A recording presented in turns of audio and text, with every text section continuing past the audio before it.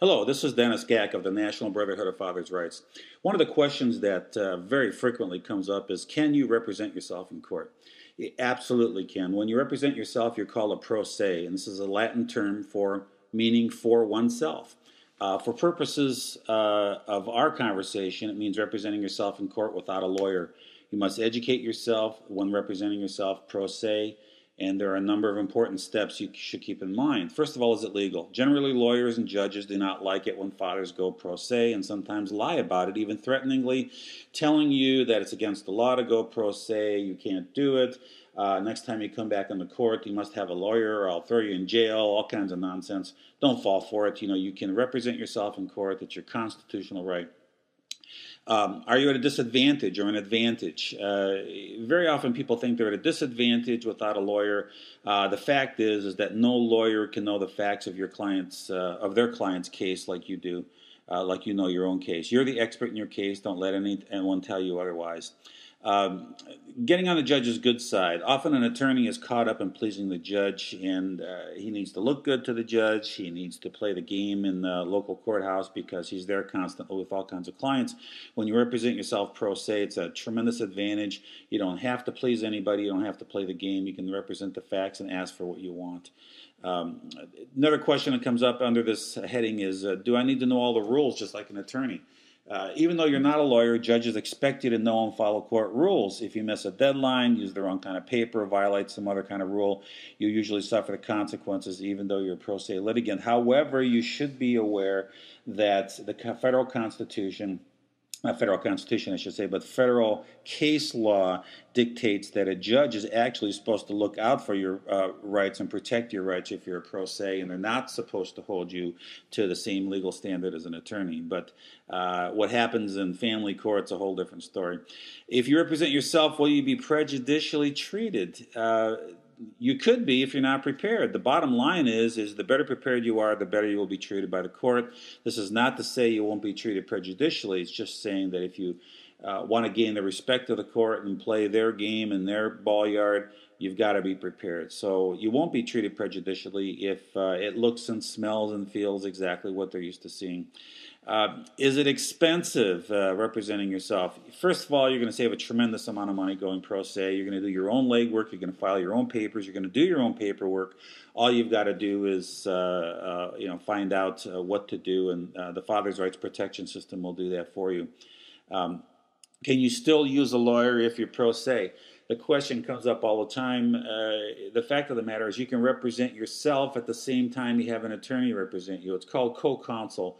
And you can have an attorney just do the mouthpiece type work, go to court with you, represent you in court, but you can do the legwork, you can do the paperwork, the filing, all the legal grunt work, so to speak, and save yourself a ton in legal fees. My system shows you how to do that and takes you through every phase of it. Can you hire a lawyer and still represent yourself? I believe I just covered that to a certain degree, but the bottom line is when you're looking for an attorney locally, you want to make certain that he realizes or she realizes that you're going to represent yourself as well, that you're going to be an integral part of the case, that you're going to do some of your own paperwork, that you're going to direct traffic, so to speak. When you're co-counsel, the court system and the other side, the opposing side, has to legally notify you as well as you, being involved in the case. They have to notify you as well as your attorney, is what I was about to say. Are there advantages in being involved at every stage of the case pro se? There certainly can be. If you're working co-counsel, you can play good cop, bad cop, so to speak. In this manner, at various stages, private negotiations could be more effective. Sometimes you can blame things on your attorney while you're trying to play the good guy with your ex. Just depends. So there's certain advantages of having a co-counsel situation. The bottom line here is you can represent yourself, but you got to educate yourself. You've got to bring yourself up to speed. You got to know court rules. It's not complicated. It's a little bit of studying. One of the purposes of the National Brotherhood of Fathers' Rights is teaching guys how to go pro se. We teach you exactly what you need to know for your case. We're not trying to make you an attorney, but you do have to know some basic things. Now, what are the basics in representing yourself and starting a family law action without an attorney? You can start any legal action yourself without an attorney, regardless of what anyone tells you, like I said before, including a petition for custody, a complaint for modification of a divorce decree, a motion for order to show cause for contempt, an enforcement of visitation, or any other civil action, including a tort claim against your ex-wife. Assuming that you have a claim or complaint against someone else and have not been able to find a diligent, competent, honest lawyer you can afford and who's willing to file such a suit for you, you'll have to write up the action yourself and file it in court. In most states, family courts have forms which you can Google online, and you can use these forms, to basically outline your case. With a little care and preparation, and along with the Father's Rights Protection System, you can usually find the forms that you need. The Father's Rights Protection System is unique, though, because you can go online to Google and find the forms that you need for free from your state. For instance, go into Google, type in Washington court forms or Florida court forms, and you're going to see court forms come up for different family law actions or tort claim suits and such.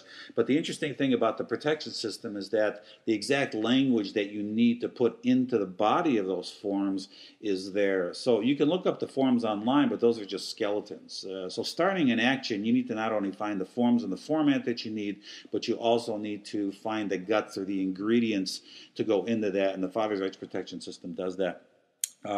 Many procedures require different kinds of forms. The CD-ROM that's included in the Father's Rights Protection System has those available as well. It's important to note that much of the information that's contained in one section of my book also applies to other sections of the book. So read through the whole thing, Google online, find out as much information as you can. One piece of advice or recommendations that other guys, based on what other guys have gone through, is the fact that when you go to court, don't pay too much attention to clerks. Ask them for directions, where you file things like that. But very often they're either giving you disinformation or they don't really know what to do. So you can get a certain amount of information from these people. You don't want to irritate them. You want to work with them. But in the same token, take everything they say with a grain. Again, this is Dennis Gack with the National Brotherhood of Fathers' Rights. You can get a hold of me by calling 206-650-0250 or go to www.fathershelphotline.com to order the Father's Rights Protection System.